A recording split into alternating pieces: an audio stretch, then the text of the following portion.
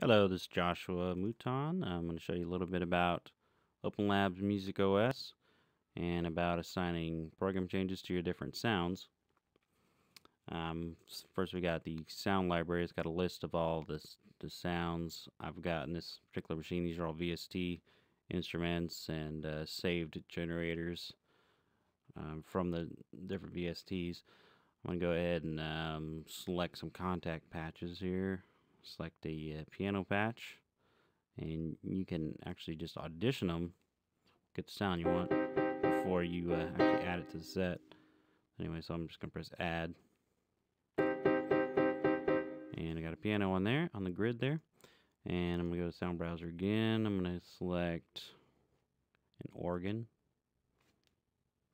Oh yeah, and I can change the volume by selecting the different song volume here, or by double clicking on the sound, and then it's on a track. You can turn up and down the track right there. So next one I'm going to do like a Mark 1 Rhodes sound. Alright.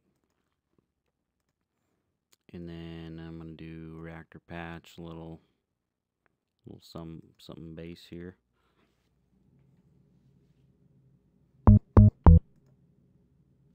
There's a synth. Alright, so got 4 different sounds I might go into in a set, let's say. Blankies, and I want to switch sounds. What I have here is you can't see it right now, but it's an M Audio Axiom 49 key keyboard. It's got buttons on the left side, numbers, and a plus and minus, what you use to do program changes. So I can actually assign each one of these sounds to a program change. So what I do is I right click on the sound I'm working on, song in and out properties, and input program change. I can do program change 1. You can select the channel if you prefer, if you have multiple devices. Very helpful. The second one I'm going to do program change 2, set, and then third one program change 3, set, and then program change 4. And how this correlates to your keyboard actually is program change 1 is going to be 000 on your keyboard, and then program change 2 is 001. It goes up from there because on your keyboard actually they start at 0. So anyway, I press 000, it's going to flip over there and press 001. Go to the next one, 002, 003, so I can jump kind of wherever I need to go.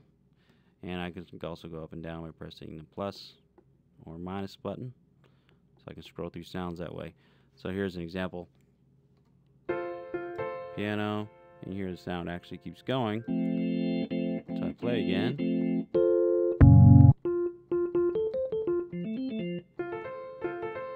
So your example of using program changes in Music OS to jump from patch to patch, as you would on a, dedicated keyboard. Easy to switch patches. Hope you enjoy. Thanks for watching, and more to come.